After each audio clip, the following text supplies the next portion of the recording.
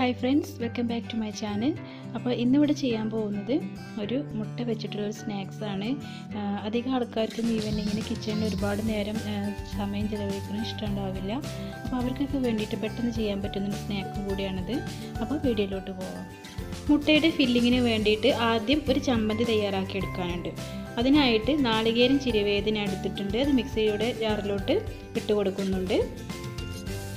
പിന്നെ വേണ്ടത് പച്ചമുളകാണ്. അത് എരിവിനനുസരിച്ച് കൂട്ടുകയോ കുറയ്ക്കുകയാവാം. ഞാനിപ്പോൾ 5-6 പച്ചമുളക് എടുത്തിട്ടുള്ളൂ.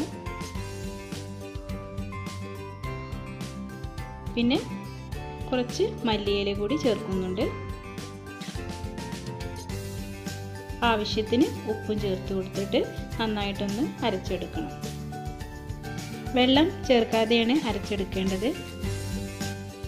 അപ്പോൾ ഞാനിത് മിക്സിയിൽ നന്നായിട്ടൊന്ന് അരച്ചെടുത്തിട്ടുണ്ട്.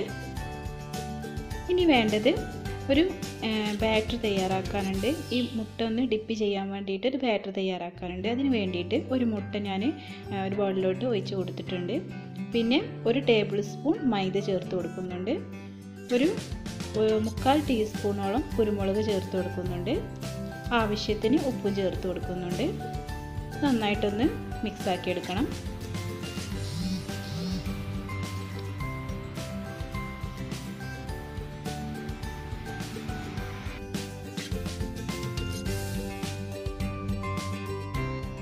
അപ്പോൾ ഇതാണ് പ്രധാനപ്പെട്ട ഇൻഗ്രീഡിയൻറ്റ്.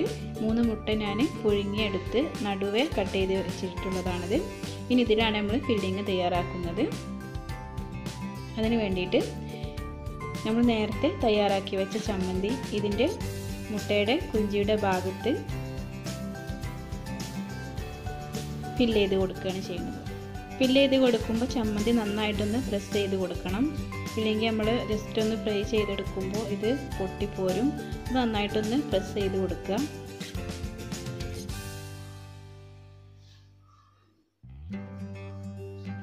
ഇങ്ങനെ എല്ലാ മുട്ടയും ഇങ്ങനെ ചെയ്തെടുക്കണം.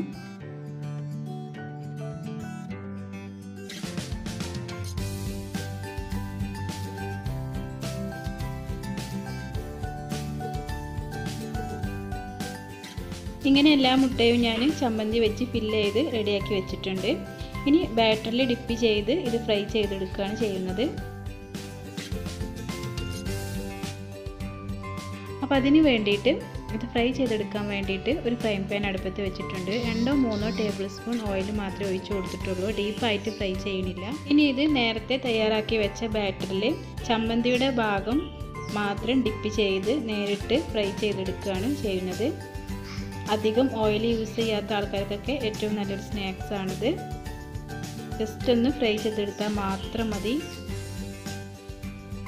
ഇങ്ങനെ എല്ലാതും ഞാൻ ചമ്മന്തിയുടെ ഭാഗം മാത്രം ഡിപ്പ് ചെയ്ത് ബാറ്ററിൽ ഡിപ്പ് ചെയ്തിട്ട് ഫ്രൈ ചെയ്തെടുക്കുകയാണ് ചെയ്യുന്നത്. ഈ ഒരു സ്നാക്ക് തിരിച്ചും മറിച്ചും ഫ്രൈ ചെയ്യേണ്ട ആവശ്യമില്ല. ആ ചമ്മന്തിയുടെ ഫില്ലിങ്ങിൻ്റെ ഭാഗം മാത്രം ഒന്ന് ജസ്റ്റ് ഒന്ന് ഫ്രൈ ചെയ്തെടുത്താൽ മാത്രം മതി. മുട്ടയുടെ മേലെ ജസ്റ്റ് ഒന്ന് ചില്ലി പൗഡർ ഒന്ന് സ്പ്രെഡ് ചെയ്ത് കൊടുത്തിട്ടുണ്ട്. പിന്നെ അതിൻ്റെ മേലെ ഒരു ഭംഗിക്ക് വേണ്ടി പച്ചമുളക് ചെറുതായി കട്ട് ചെയ്തത് ഇതിൻ്റെ മേലെ വെച്ച് കൊടുക്കുന്നുണ്ട്.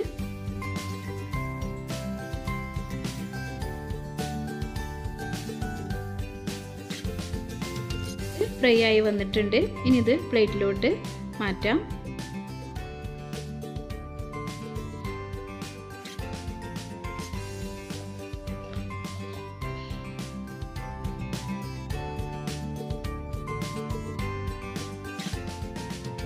അപ്പോൾ നമ്മുടെ മുട്ട വെച്ചിട്ടുള്ള സ്നാക്സ് ഇവിടെ റെഡിയായി വന്നിട്ടുണ്ട്.